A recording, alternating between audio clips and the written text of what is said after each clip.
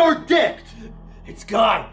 I want the location of your dick, Dr. Santa Fe. It's Savante! Oh! Where's your dick? It's gone! You'll never get your hands on my dick! Oh, I'm gonna find your dick. Die trying.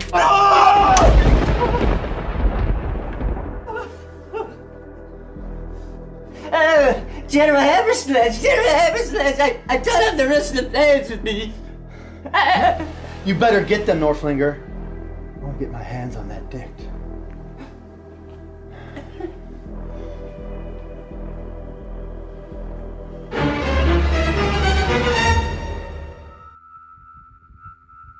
This can't be real! This can't be real! This can't be real!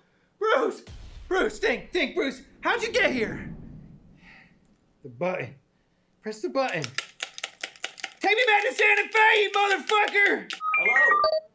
Who the fuck are you? I'm the Trans-Dimensional Information Mechanism, otherwise known as the TIM, named by Dr. Savante. I was injected in your bloodstream. I am made up of 3 million nanobytes, and therefore only you can see or hear me. I don't even know where the fuck I am. Oh, I can help you with that. Enviroscan initiated. Scan complete. You are on the planet of Mars, near Hong Kong City, of the dimension 4G7. You are transported here by the DICT device in your hands. It works like a portal, being able to transport the holder to any time, dimension, planet, or reality there within the multiverse of our existence. What is your name? I'm Bruce. I'm Bruce Bailey. Can you program this thing to take us back to damn fucking Santa Fe 2020?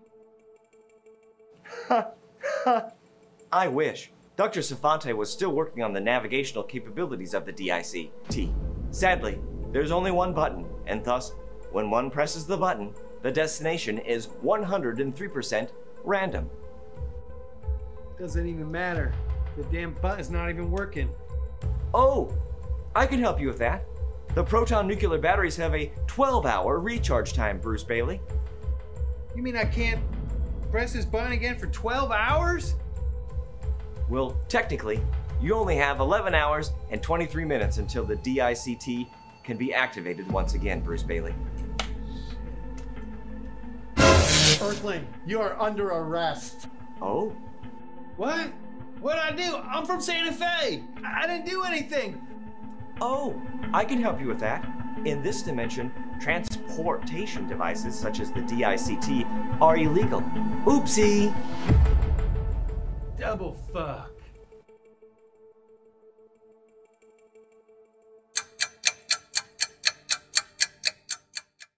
Well, it's been a long 11-hour and 20-minute case against the Earthling, Bruce Bailey.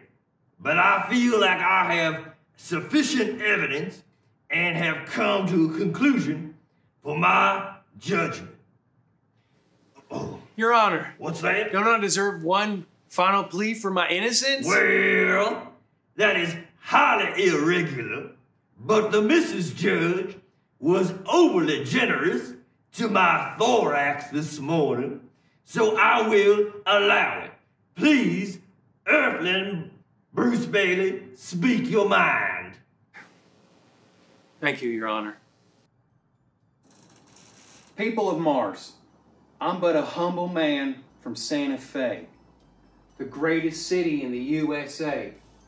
I've got a beautiful wife named Rhonda And 2 daughters, Fantasia and Aspen. And without me, they'll surely starve to death and die. Your Honor, we got a saying in Santa Fe that life is like a box of chocolates. that if you can't get busy living, well then you ain't never gonna get a box of chocolates. So we need to get ready living or get ready dying. And frankly, I don't give a damn if Yippee-ki-yay, motherfucker. I'm not out of order. You're out of order. And I'm mad as hell. And I'm not going to take it anymore. E.T. phoned home. And I thought I saw a man brought to life. But you couldn't be that man that I adored. You don't seem to know or seem to care what a heart is for. I'll have what she's having. all I want to say in closing, Your Honor, is may the force be with you. And adios, you asshole.